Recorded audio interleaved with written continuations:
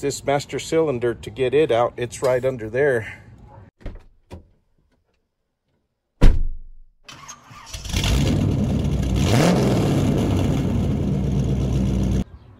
Hi there, this is Ray with Easy Simple Mechanic. Welcome back to the channel. And today we're going to get back on this Goldwing, this GL 1500.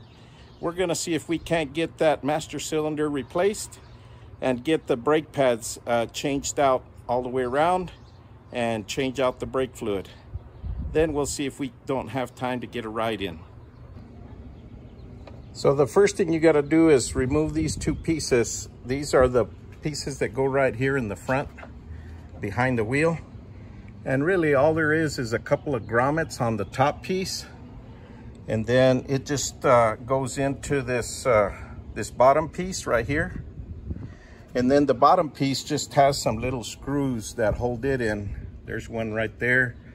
There's another on the other side, and one on this side.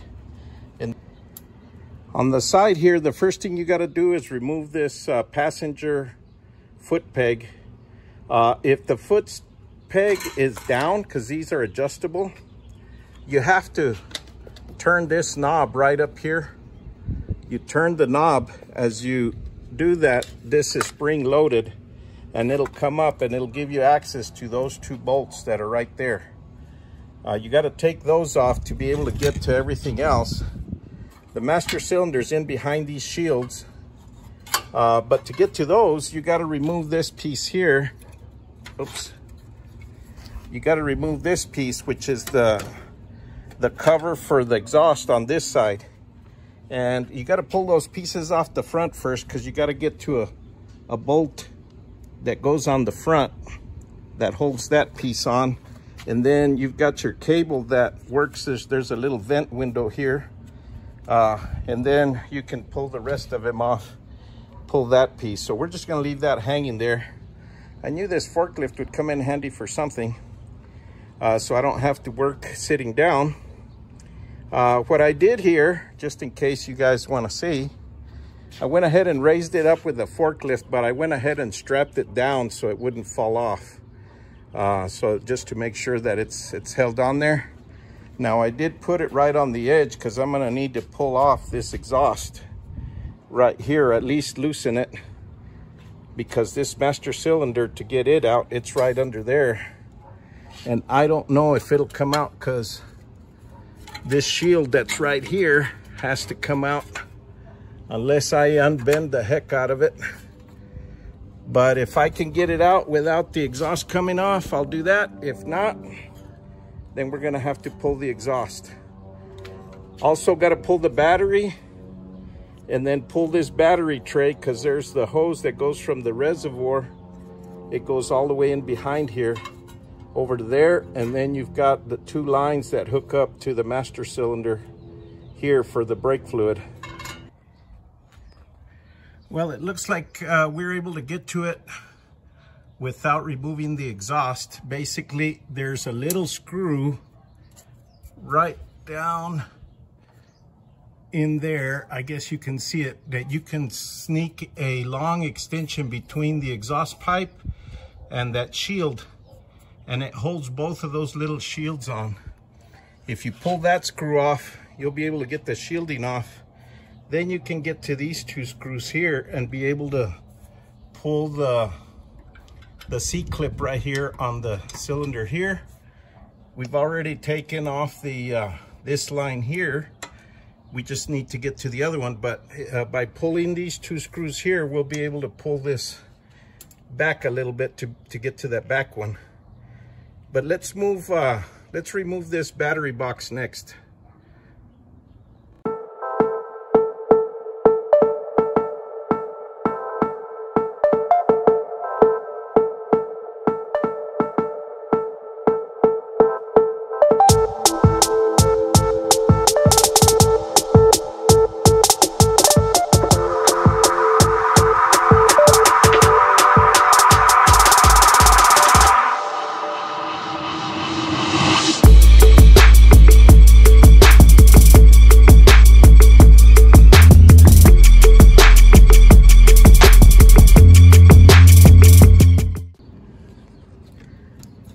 you gotta take this little clamp off to remove that from the master cylinder.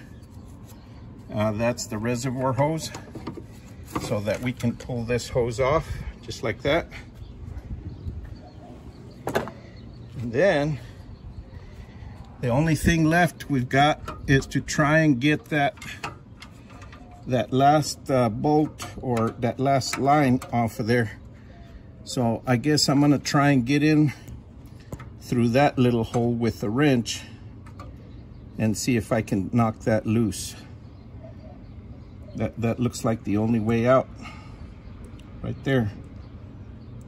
So I'm gonna try and get a wrench in there and see if we can't do that. And then there's a, I guess it's for the brake switch, there's a wire that comes up and plugs into somewhere up here. So I'm gonna have to chase that one down. It goes up here. You'll have to pull this bolt right here that holds the seat in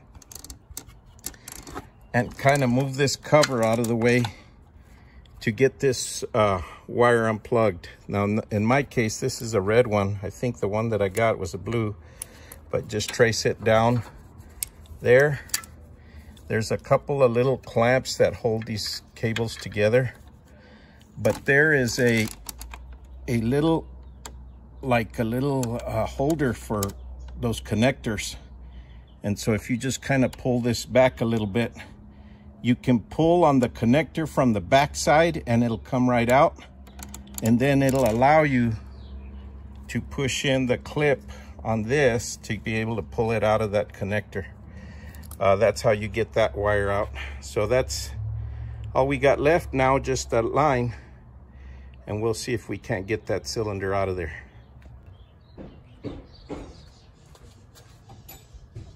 I guess we're gonna have to pull this exhaust loose after all, because there's just no way to get that other line off of there.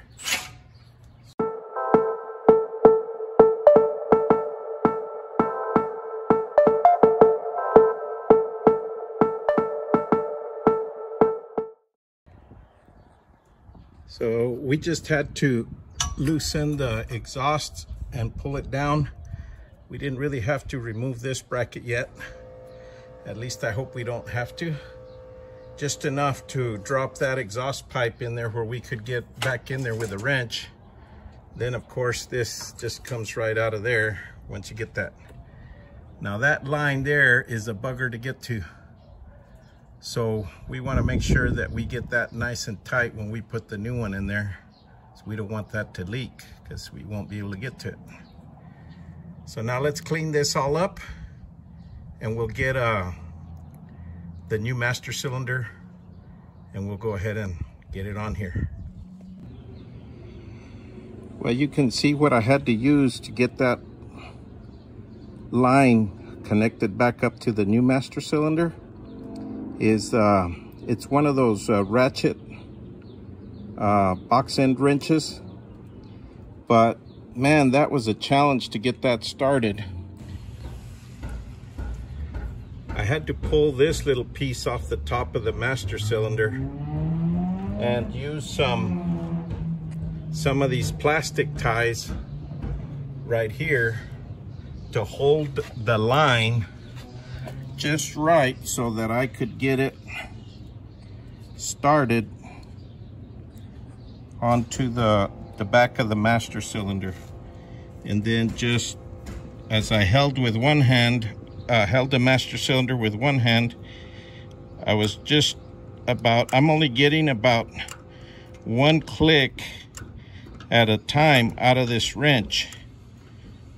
So as long as you get a tooth or two started, then you can go ahead and tighten.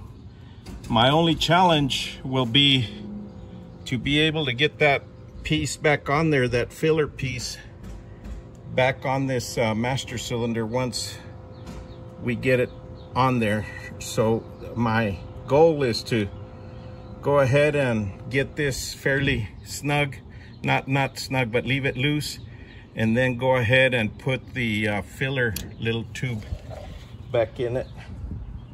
And that way we can, yeah, so that we'll get this back on there and see if we can get that screw in it before we bolt it down to the frame here. There's quite a bit of dexterity to do that.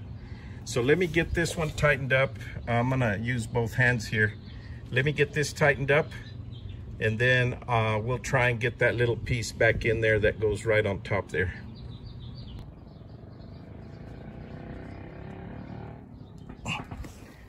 So there, I got it.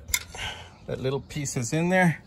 You gotta use a long Phillips to get all the way in there so you can get that screw back in there. So that's the challenge.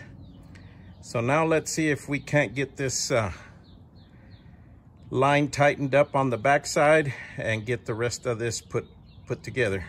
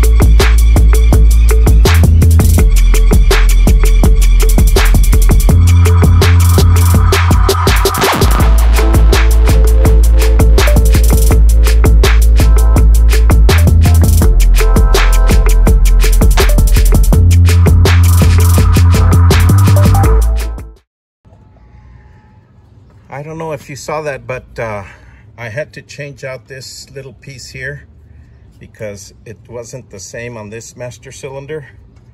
And then the other thing is, it looks like the switch for the brake light switch is a little bigger on this unit than it was on mine. Okay, so we finished putting this together. We got our master cylinder hose back on there. So here's our reservoir here. We got that. We put our battery back in. We got our negative connected, positive connected with our little wires here. And then our little battery strap that goes. We connected our exhaust back up in here. So we got it connected back onto there, and we tightened the clamp on the back of the exhaust there. And then we put the cover back on here. This bottom cover, we got it installed. Okay, so it's those two screws. We'll just put those back in there. Okay, is that these steps, that they have this scissor on them. I'm sorry, this scissor right in here.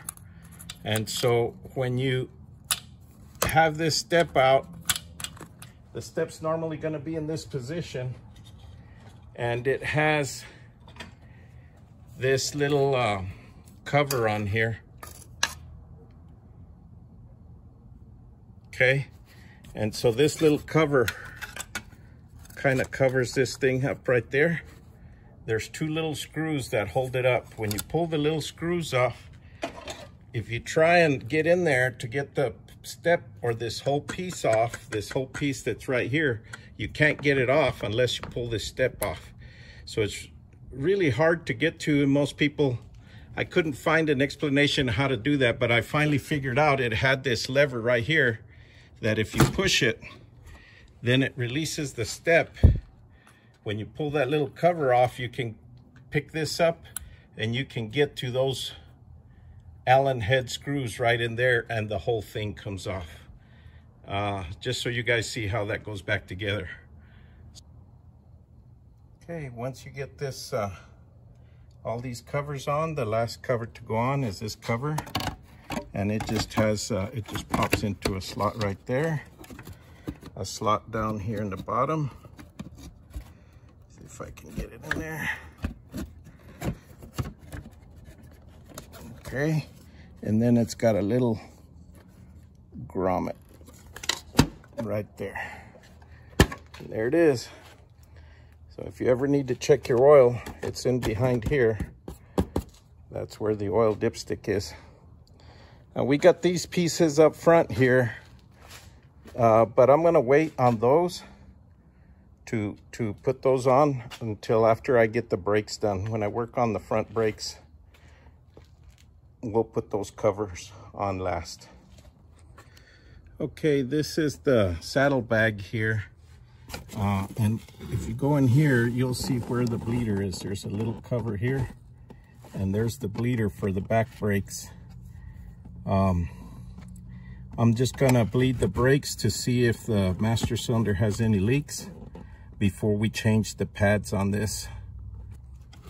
As you can see, we got some fluid coming out of there, but since I don't have any help to bleed these, I'm gonna have to get a hose and do some old-fashioned type brake bleeding by putting a hose on it and running it into some fluid so that I can just open it and go over there and pump it and then come and shut off the valve. Well, it got late last night, but I went ahead and bled the front brakes, replaced the front brake pads. It's not a big deal. In fact, you can probably find several channels on YouTube that show how to bleed the brakes in the front and how to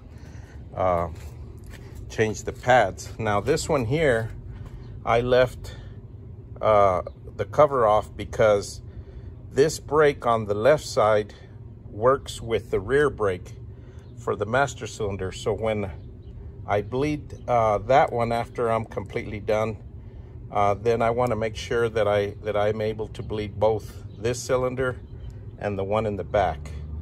So anyhow,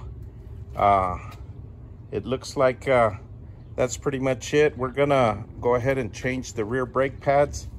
So that's what I'm gonna do now, but it looks like we've got some storms coming in, so I'm hoping that we can get it all done before it starts pouring on me.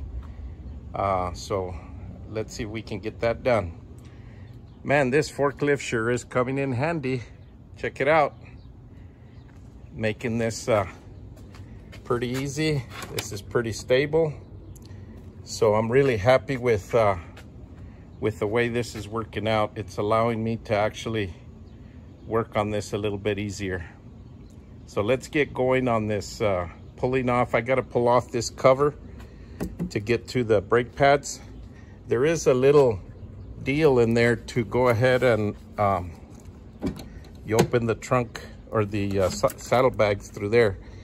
Yeah, I had showed you there's a little hole in there for bleeding, but there's not enough room in there to pull the caliper off. So what we have to do is we have to pull this saddlebag off to get to the brake pads. So I'm gonna go ahead and try and get that done real quick. I'll show you guys as we go along. So first thing we're gonna do is we pull these little clips. They go right over the screw holes there. And there's one on this side here. Let me close that. It's right here. We pull those off to get the screws off that go there. And then on the inside, see, we just got this mat in here. It says Goldwing on it. So we'll take that out. And then we'll pull this this little emergency kit or this tool kit out so we can get to the bolts that hold the saddlebag in. So we'll just set that out. Okay. And now we're just going to be taking off this bolt, that bolt, and this bolt here. Also, we got to disconnect the cable to unlock the this saddlebag door. So we'll have to take that off, and it's just there we go. We just unclip that little plastic piece, and then we got to take the the plastic piece off of it. Oh, there it goes. See, it's just this little plastic piece, and that's what clamps right up onto that saddlebag lever there to unlock it. So we got to take that off because we're going to have to push the cable out to be able to, and you can't see it here, but I'll show you when I get the saddlebag out. I'll show you the cable. It's kind of up in here, but we got to squeeze it so we can pull it out or push it. We'll push it out, and when we go to put it back in, we'll put that in before we bolt down the saddlebag. And then to get the saddlebag off, we also need to pull off this little trim that goes along here. And that has 4 bolts underneath, or screws, that are in these deep sockets, or deep galleys in the back underneath here. So I guess you can see them there. See those? There's 4 of them. 1, 2, 3, 4. So we'll go ahead and do that. And then we'll pull those bolts off and see if we can't get the saddlebag off. Okay, once you pull those 4 screws that hold this up, this just pops down, and then it's latched in on the front on both sides. So we just yank that. Yeah, we got this helmet holder here. So there we go. We can take that piece off. Check out those clouds. Is that weird? Check it out. It's almost like spelling in the sky. Check it out. That's coming my way. So let's continue with this and see if we can't get to this before it gets too crazy here.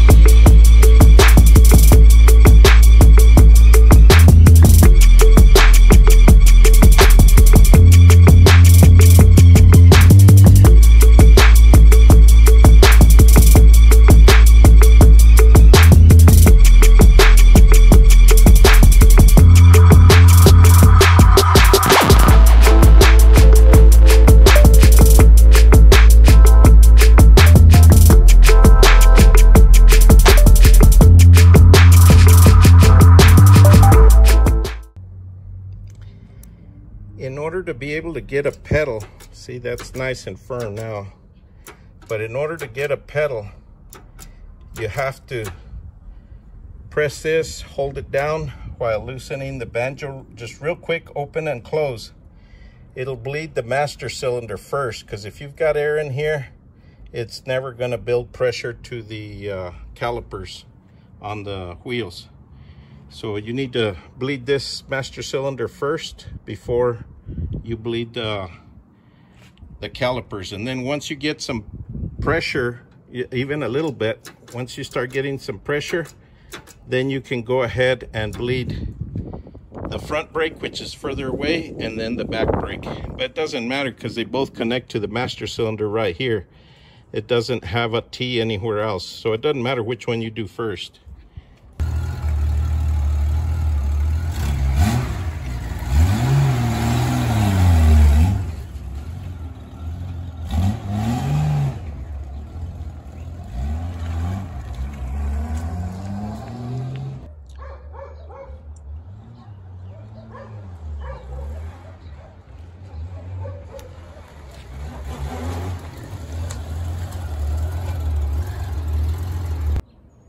Well, folks, that's going to do it for this episode.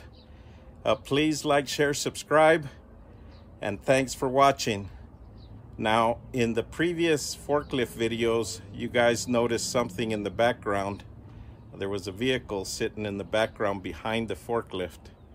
That'll give you a clue as to what's next. But stay tuned, and we'll catch you next time.